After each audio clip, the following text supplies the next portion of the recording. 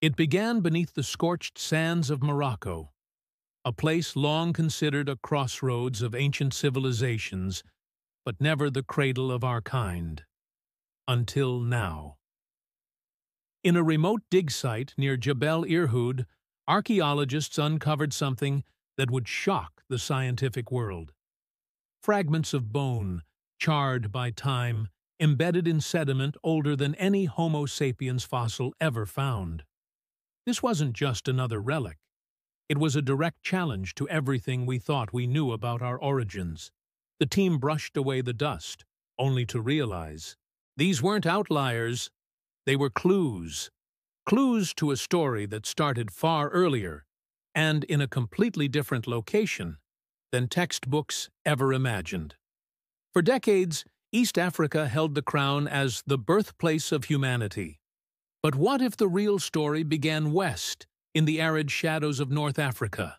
A skull, a jaw, tools shaped by ancient hands, and DNA, older than belief. Could this site in Morocco hold the true beginning of our species? And if so, what else have we misunderstood about where we come from? Now, one question echoes louder than ever. Have we been looking in the wrong place all along? For more than a century, the story of human evolution has been anchored to East Africa. The Great Rift Valley, with its fossil-rich soils, gave rise to discoveries like Lucy and other ancient hominins, dating back over 3 million years.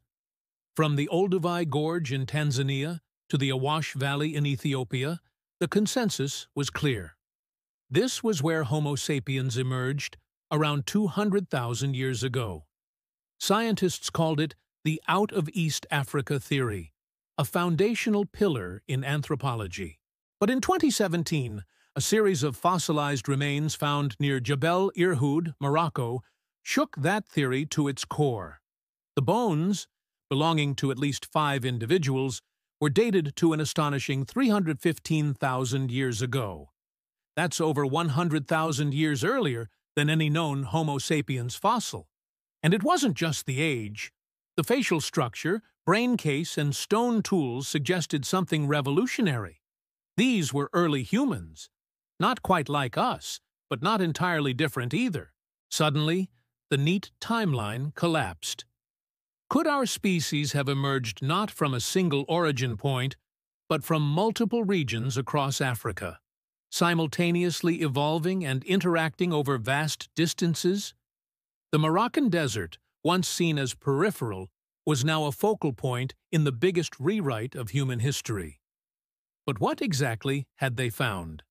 And how could these fragments change the entire map of human evolution? It started with a mislabel. In the 1960s, miners near Jebel Irhoud stumbled upon what they believed to be a Neanderthal skull. It was briefly noted, catalogued, and forgotten. Decades passed. The site, dry and remote, remained largely unexplored, until a team led by paleoanthropologist Jean-Jacques Hublin returned, determined to reopen the mystery. What they found buried beneath layers of flint and ash would unravel decades of scientific certainty. The first real clue emerged from a dusty layer of reddish sediment. A nearly complete adult skull, jawbones, limb fragments, and flint tools shaped by hands that knew purpose. But this wasn't Neanderthal. The face was too flat. The jaw, too modern. The brain case, however, remained elongated. A strange blend of primitive and advanced features. These weren't just early humans. They were potentially the oldest known Homo sapiens ever uncovered. Dating the surrounding sediments revealed something even more startling: 315,000 years old. Was it a one-off anomaly, or the first puzzle piece in a much bigger picture? To confirm what they had found, the team had to go deeper, not just into the ground, but into the past. Layers of sediment were peeled away like pages from a forgotten book. Led by Jean-Jacques Hublin and researchers from the Max Planck Institute, The scientists combined archaeology, geology, and advanced dating techniques. They used thermoluminescence dating on heated flint tools, measuring the last time they were exposed to sunlight. The result? Tools as old as 315,000 years. That wasn't just a surprise, it was a scientific shockwave. But tools alone don't rewrite history. The bones had to be tested. CT scans revealed a mix of traits. Modern flat faces, small teeth, but elongated skulls. Were these Homo sapiens, or something else? The evidence didn't fit neatly into existing boxes. The team faced fierce skepticism. If this site truly held the earliest members of our species, why hadn't more similar fossils been found elsewhere in the region? And yet, everywhere they looked around Jebel Irhoud, they found more tools, more signs of an intelligent hand. The mystery deepened. Could this be proof of a Pan-African origin? A complex web of evolving populations across the continent, not a single Garden of Eden. The dig site in Morocco was now a battlefield for a new theory, one that might redefine not only where we came from, but how we became human. To solve the puzzle, scientists needed more than bones and tools. They needed genetic proof. Though ancient DNA is rarely preserved in warm climates like Morocco, researchers turned to proteomic analysis, studying surviving proteins in the fossil's enamel and bone fragments. The results confirmed what morphology had hinted. These were early Homo sapiens, not another hominin species. But they were unlike any modern humans alive today. Their features suggested that our evolution wasn't a straight line, but a mosaic of traits developed over vast distances and timescales. Even more revealing was the broader comparison. Geneticists cross-referenced the findings with DNA from modern African populations. Some genes found in West and North African peoples seemed to echo traits from these early fossils. Could this mean that ancient lineages from Morocco still echo within us today?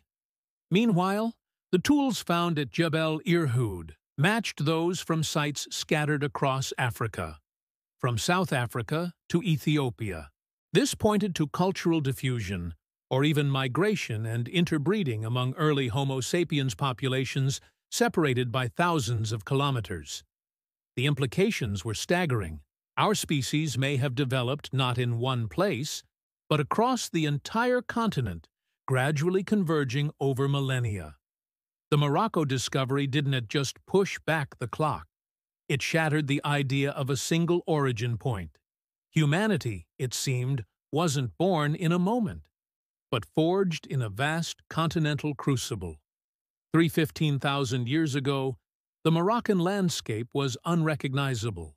Lush grasslands rolled across the horizon, teeming with game. Rivers flowed through valleys that are now barren. Here, in this forgotten Eden, small bands of early humans gathered around fire pits, shaping flint tools with astonishing precision. They hunted gazelle, processed hides, cooked meat, behaviors we once believed emerged far later. These people weren't just surviving. They were thinking, planning, living. Their faces were familiar, not quite like ours.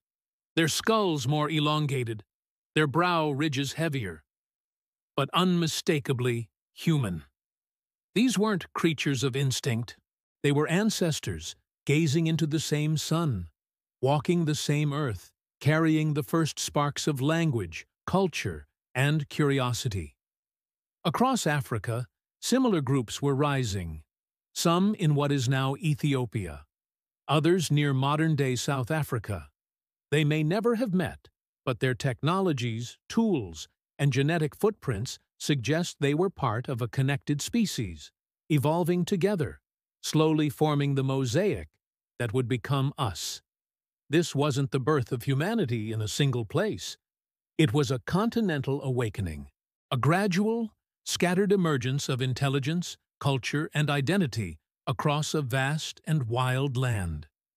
And Morocco, once overlooked, now stood at the center of it all, a beacon from the deep past, whispering the truth of where we began. The Morocco discovery didn't just change where we came from. It transformed our understanding of how we became who we are. It revealed a species not born in one cradle, but forged across an entire continent, in scattered groups, exchanging tools, ideas, and genes over thousands of years. Humanity wasn't a singular spark. It was a slow-burning fire, lit in many places, fanned by time, and carried across generations. This finding forces us to redraw the map of our origins and to accept that the journey to becoming human is far more complex, far more beautiful than we ever imagined. From the sun-scorched rocks of Jebel Irhoud to the genetic traces in our cells, we are connected to these ancient people. Their story is not separate from ours. It is ours. So next time you look in the mirror, remember, your face carries echoes of those early ancestors who walked the green plains of ancient Morocco. Hunters, thinkers, survivors, the first of their kind, the first of our kind. If this discovery fascinated you, don't forget to like, subscribe, and explore our other deep dives into the hidden past. Because sometimes the most powerful truths lie buried just beneath our feet.